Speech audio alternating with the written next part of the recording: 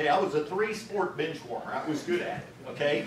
But think about this. Then God turned around and he gave me a 25-year NFL career, you know? While Dan Meers didn't get his dream career in sports, some may say he got to be something better. When I first meet a lot of people, they're like, whoa, your dad's Casey Wolf.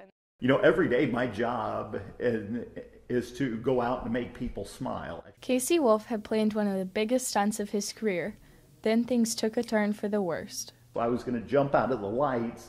I was supposed to fall about 20 feet, and then the bungee was going to catch me and bounce me back up, and then I was going to zip line. Instead of falling 20 feet, Meers fell 75 and knocked out 2 stadium chairs. There's really no reason when you fall 75 feet that you should still be alive. Meers has taken his pain and turned it into a positive lesson. You know, I could complain that I had 7 broken ribs, or I could be thankful that I had 17 good ones that weren't broken. The accident and his faith helped him realize who he truly is. Casey Wolf is what I do. Casey Wolf is not who I am.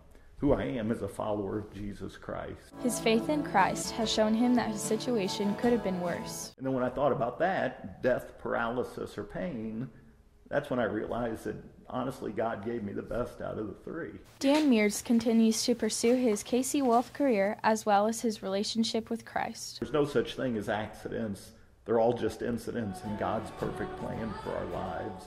With photographer Michaela Brady, this is Kaylee Addison reporting for Titan Television.